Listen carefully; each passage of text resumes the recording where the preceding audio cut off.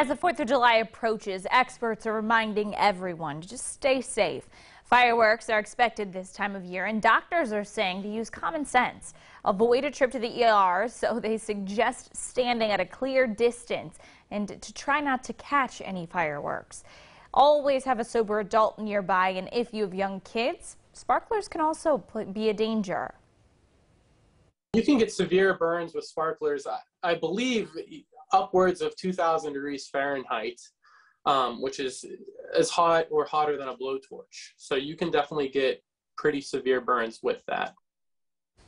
The most common fireworks accidents happen with people who are 20 years old and younger.